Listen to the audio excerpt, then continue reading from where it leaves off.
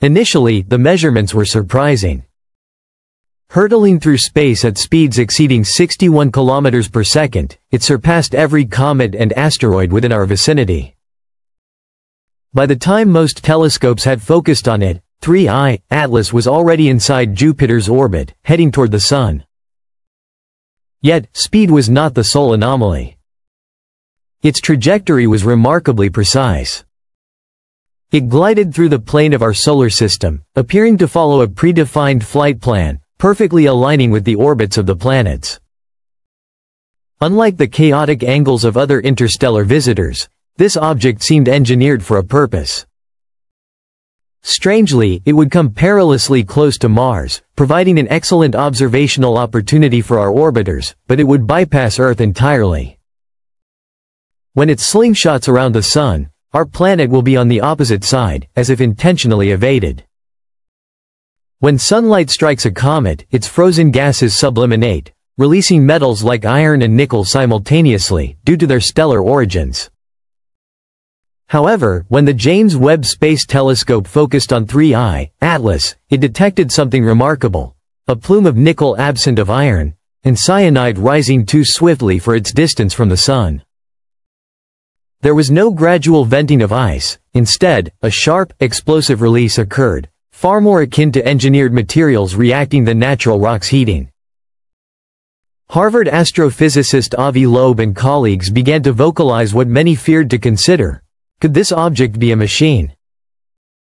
The object's brightness added to the enigma. Typically, a comet illuminates by reflecting sunlight, suggesting larger size with increased brightness. By its luminosity, 3I, Atlas should be expansive, potentially larger than Manhattan. Yet measurements indicated otherwise, implying it might generate its own light. Artificial illumination is typically linked to spacecraft, satellites, or reactors, not natural interstellar bodies. Furthermore, Webb's thermal maps displayed something even stranger. One side absorbed more heat, emitted increased light, and vented gases that contradicted natural rotation, almost suggesting exhaust ports or compartments. What initially resembled a rock now behaved like a probe. Then, a signal emerged. Initially dismissed as interference, a faint pulse lost in spectral noise. However, as Webb continued to gather data, the pattern persistently recurred. A non-random pulse, mathematically structured, echoed at specific intervals. It was too orderly to be natural. When scientists compared it with historical signals, rapid radio bursts, pulsar beats, even the wow signal, similarities sent chills down spines. It occurred in the same frequency band, from the same region of Sagittarius. However, this time, the signal wasn't originating from deep space but alongside the object itself, as if it were engaged in communication. For years, SETI researchers envisioned such a discovery. They never anticipated the first reply would come not through radio dishes, but intertwined with the breath of a comet imposter. The implication was astounding. We might not be the first civilization capable of creating communicative machines. Perhaps we're simply the first ones foolish enough to respond. The theories began to accumulate. Some physicists began to entertain ideas they'd only previously contemplated in thought experiments.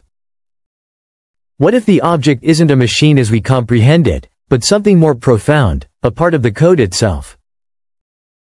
In the simulation hypothesis, the universe could be an artificial construct, where its laws appear physical until certain conditions arise. 3I, Atlas challenged chemical principles, disregarded momentum, emitted structured information, altered trajectory without visible force, and moved with intent. Could it be a debugging packet, an anomaly aimed at testing system limits or simulating alien contact?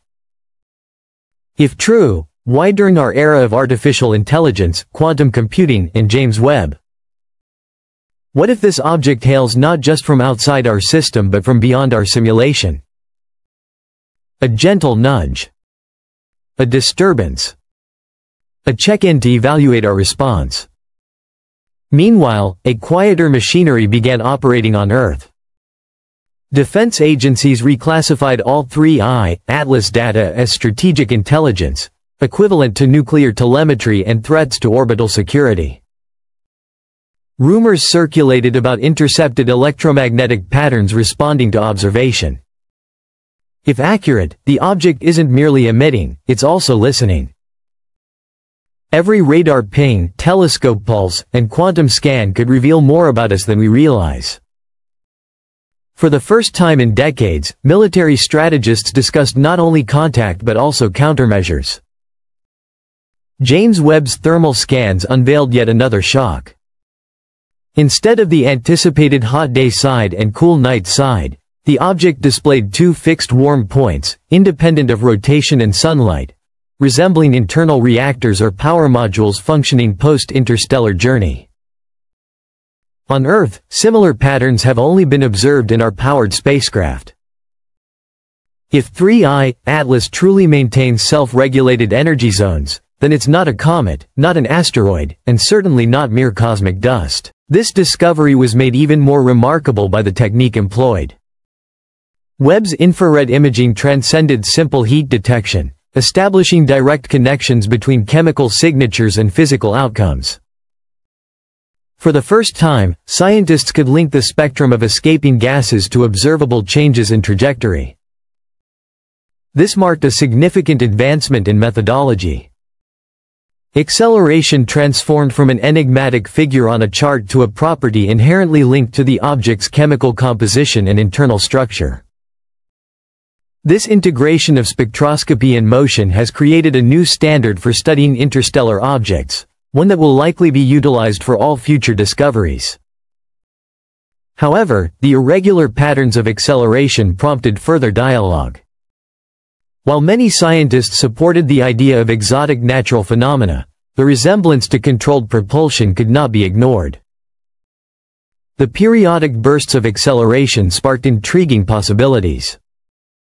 Webb's findings didn't establish anything artificial, yet they emphasized a vital fact: natural entities can sometimes behave like engineered systems.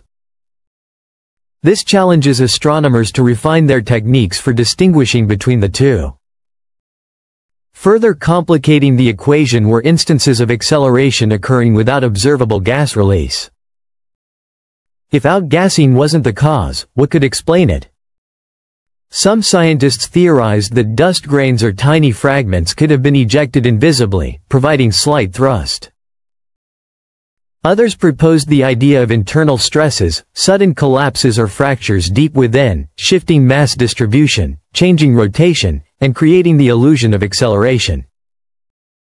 Each theory expanded the understanding of cometary physics and introduced more complex models than ever before. These revelations carry significant impacts for our methods of detecting and cataloging interstellar visitors. If 3I Atlas belongs to a group characterized by erratic accelerations, many observational surveys might be overlooking them. Accelerating objects may appear brighter or dimmer based on their gas venting, complicating consistent cataloging. Webb's insights indicate that surveys relying only on optical data may underestimate this diversity. Utilizing infrared capabilities will be essential for identifying classes of travelers that diverge from known comet behavior. One of the most thrilling outcomes of this discovery was its implications for planetary formation theories.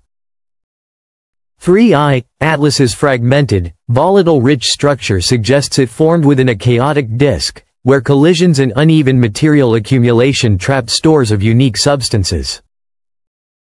Such turbulent environments may contrast sharply with the relatively calm conditions that shaped our own solar system.